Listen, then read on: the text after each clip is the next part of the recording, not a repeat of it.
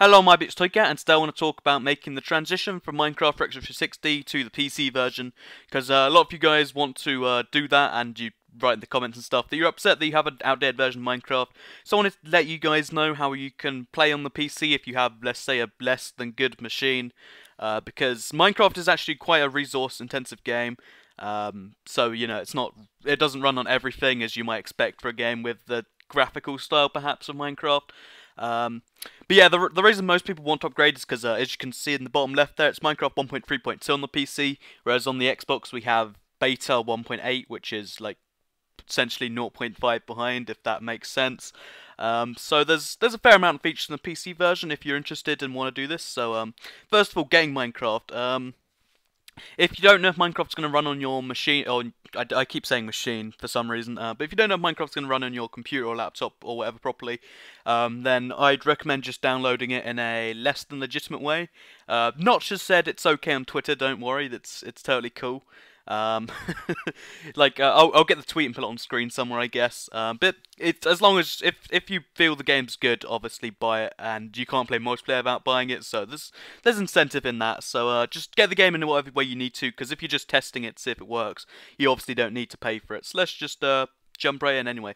So if you want, first when you get it, you might notice it runs a bit badly on the default settings. If so, that's what this guide's for. But first of all, before I say anything like that, if you're going to get Minecraft on the PC and you have a laptop, first of all, I'd recommend, one, it probably won't run on a laptop because most laptops have somewhat old technology. That's just a fun thing. But if it does run on your thing, be sure to get a dedicated mouse. They're literally like £2 on eBay, or like $2 for you goddamn Americans. But they're like mine costs £1.62 on eBay.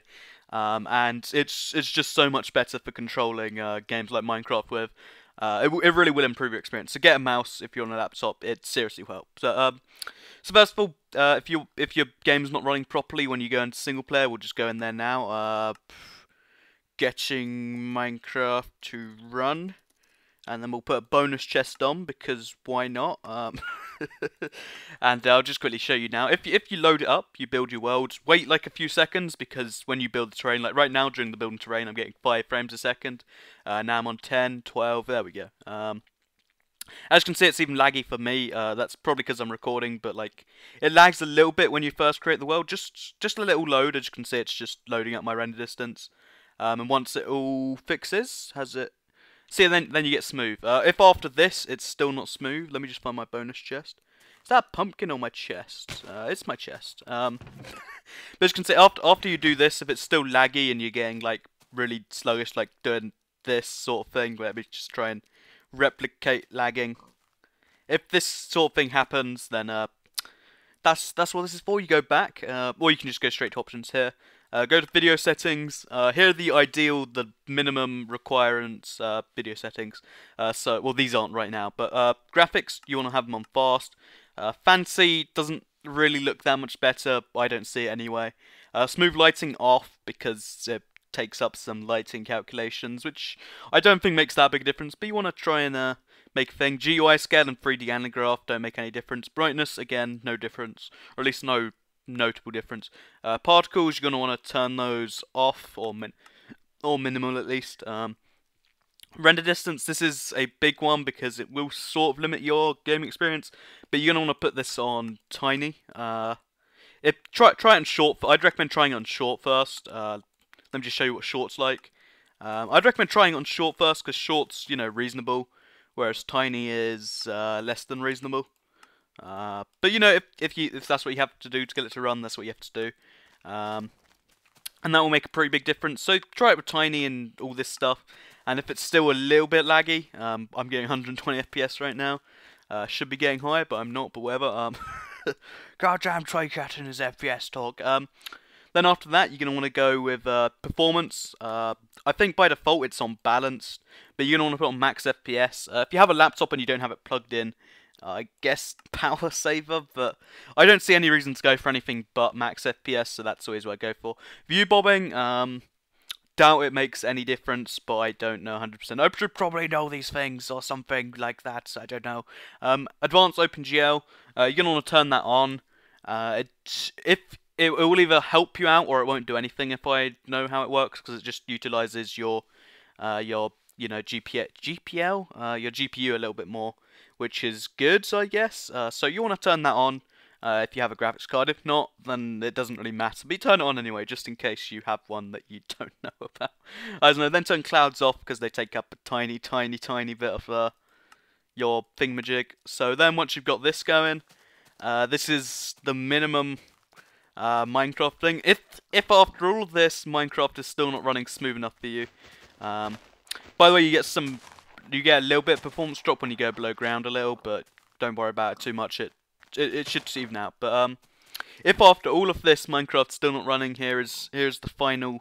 This is one most people don't know about. I probably should put this in the middle, in the beginning somewhere, so people didn't just think I was being condescending. Blizzard's 4-bit or any 4-bit texture pack. Their texture packs are actually smaller than the default texture in Minecraft. So when you go into Minecraft, it essentially runs easier because they're small textures. The one downside is it takes a while for it to stabilize, I think is the correct way to say it. Like for everything to get okay and like stable. So wait like not a few seconds, like 20 seconds, and then start trying it out. If this is fine, then bam, I've just done you something really nice. Thank you, well done. If not, then I'm out of ideas. There are probably some mods you can download to make it run easier, but I don't have any real experience of them, so I wouldn't really recommend it that much. But yeah, if so, you might think this texture pack is like really dodgy and you won't like it, but here's the thing about Minecraft. Generally speaking, you can learn to like pretty much any texture pack. Like this one actually is pretty cool. Like look at the sheep. Actually, the sheep looks pretty normal. Sheep looks entirely normal actually. But yeah, getting used to texture packs. Like, this is a pretty funky texture pack, and there's quite a few 4-bit ones. So I'll leave a link to this one in the description if you want to play with this one.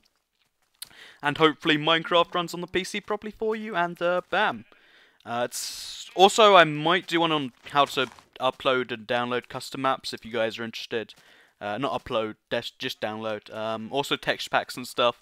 Might do a video on all of those because not everyone knows really, obviously, and there is guides and stuff on all the forums where you download them. But maybe people want to hear it from me for whatever reason. But yeah, if you want to see one of those, just let me know. As you can see, I'm getting random FPS drop here. It's just something that happens with Minecraft. As long as it's not a constant thing, you should be just okay. Yeah. Also, another pro tip: if you have a graphics card, download the latest drivers. You might not have them. Just Google, latest drivers for your graphics card.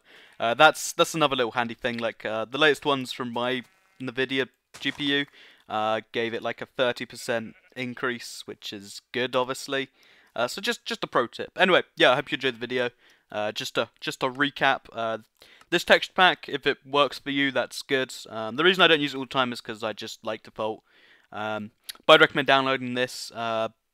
And then also, in addition to this, these are the options you want to use. Maybe pause it, remember them, whatever it takes. Also, if you wonder what GUI scale is, because I didn't even go over that, this is the scale of the, this thing. As you can see, it just goes to. There we go. So yeah, that's how that works.